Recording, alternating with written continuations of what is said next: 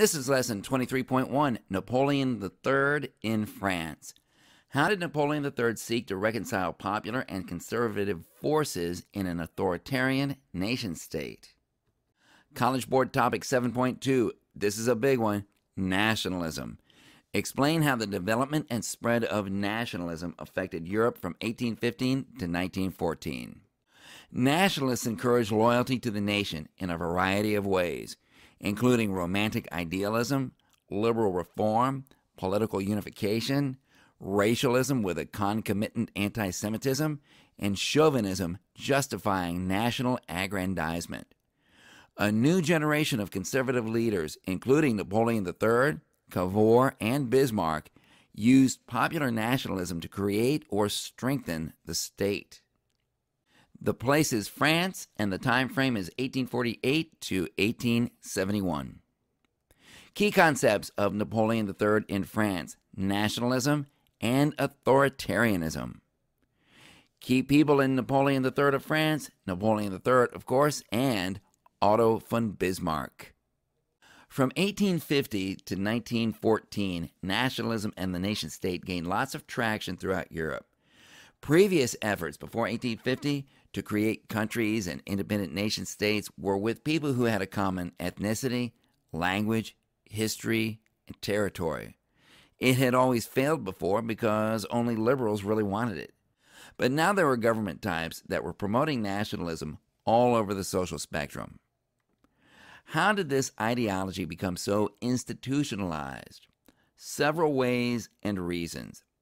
The answer seems to be the need for nations to survive rapid change. The change involved in industrialization, urbanization, political revolts and revolutions, and the social changes that we've talked about: class, family, lifestyle, culture, science. What might be one social constant that you can rely upon to institute some stability throughout all of this change? Ethnicity. Ethnicity changes more slowly than those other social factors. So the strategy that almost every nation in Europe turned to in order to juggle all these forces was mass ethnic identification with the nation state. We will see three things develop as nationalism institutionalizes and intensifies. Number one, the state will become more responsive to its citizens. It'll widen the voting franchise. It'll provide more social benefits. It'll provide more economic benefits. Number two, it will make greater demands of its citizens. It'll levy higher taxes. It'll demand military service. And number three, it will exploit their sense of patriotism to justify the exclusion of minorities at home and to justify expansion overseas. The last time we looked at nationalism, it was before 1848. Napoleon Bonaparte had used national fervor in combination with the authoritarian state. In Germany, there had been a sense that Napoleon was able to roll through Germany because the German people didn't have a unified national defense. Nationalist aspirations didn't actually originate from ordinary grassroots people, but rather from educated, middle-class intellectuals. It was these people who wanted individual liberties for themselves to go along with their increasing social and political status. These were the ones who were being elected to assemblies in Berlin and Frankfurt and Stuttgart, not regular people. These were the ones who were creating and proposing new liberal constitutions with new rights and reforms. Many of these intellectuals saw nationalism as a means to this end, a means to bring about liberal and constitutional reform. Creating a strong sense of national identity in the people could serve to drum up popular grassroots support for a constitution that could embody that new nation for the people and contain the reforms that these middle-class intellectuals wanted. So nationalism could help these liberal intellectuals get the liberal constitutional reforms they wanted in the face of the current conservative order that was enforced by people like the Holy Alliance under Metternich and the police regime of the German Confederation. These intellectuals saw freedom for the nation and freedom for the individual as being closely tied. How can an individual be free if his nation isn't free? They also thought that nations would coexist happily and naturally if everyone got to have their own sovereign country. They hadn't necessarily seen a world in which these nations would compete vigorously and bitterly against each other. Louis Napoleon brought back his uncle's winning combo of authoritarian rule. This often wins because people want it. There's security in authoritarianism. You know what the rules are. And national feeling. The Second French Republic. Louis Napoleon's election. Why did an autocrat win by a massive 74.2% of the vote in December 1848?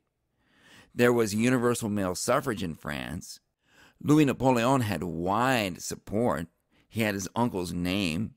Napoleon Bonaparte's image had been blown up by romantics for decades. But in particular, Louis Napoleon had the support of the middle class and a property-owning peasant class. And these people didn't want all these non-property-owning voters messing with their property. And Louis Napoleon campaigned as a tough guy who was going to protect property. Louis Napoleon also had a nationalist vision for France. He saw French unity. He saw socio-economic progress for France, and he communicated that vision effectively. For example, Louis Napoleon wrote a widely published essay called The Extinction of Pauperism. France was also a direct democracy. There was no electoral college. Representatives didn't elect the president, the people did directly. So Louis Napoleon's supporters could bypass the usual electoral hindrances such as corrupt politicians and special interests and the legislature. So Louis Napoleon could afford to be strong and authoritarian as long as the people were on his side. Louis Napoleon's coup d'etat, 1851. France was a republic with a constitution, and Louis Napoleon was legally obligated to share power with the National Assembly. The Constitution limited any president to just one term. Well, it's hard to put a long-term vision into action when you can only have one 4-year term. What Louis Napoleon needed from the National Assembly was this. He needed them to pay off his campaign debts, and he also needed a constitutional amendment allowing more than one term. What he offered the National Assembly in exchange was this, to let the National Assembly give the Catholic Church more control over the educational system, elementary and secondary education, and to let the National Assembly deprive many of the poor of the vote. The National Assembly didn't give him his constitutional amendment. So in December 1851, Louis Napoleon seized power. He dismissed the National Assembly. When you're an extremely popular politician, you have a unique opportunity to get away with breaking the law. You simply do it. You crush all opposition, and you make yourself look like the hero of the people with the message, well, I finally got rid of those bickering do-nothings in the legislature. Then you hold an election. You ask the people to vote to legalize what you've just done, and now you're legit. And this was exactly what Louis Napoleon's uncle, Napoleon Bonaparte, had done. The people voted to make Louis Napoleon president for a 10-year term. And 1 year later, he got the people to make him emperor for life. And now Louis Napoleon was known as Napoleon III. Napoleon III and France's Second Empire. Louis Napoleon had great successes as France's Emperor Napoleon III between 1851 and 1871. The economy expanded. He had a vast railroad network constructed. He promoted banking investment. And as we already know, he improved Paris in a massive 20-year public works project. Unemployment declined. Profits increased. And wages increased. He let the National Assembly meet again, and he worked successfully with them, and he invited former political opponents to work for him. But Napoleon III had mixed results abroad. He had expanded France's overseas territories, and he also developed serious health problems. He competed unsuccessfully with Prussia for dominance in Europe, and he attempted unsuccessfully to create a second Mexican empire. As Napoleon III's health deteriorated, he increasingly gave up power to the National Assembly. He fought a disastrous war against Prussia, more on this later, and he himself was captured in this war. Prussian Chancellor Otto von Bismarck would not accept Napoleon III as Emperor of France anymore, and Bismarck arranged to have Napoleon III replaced. And Napoleon III went to live in exile in England.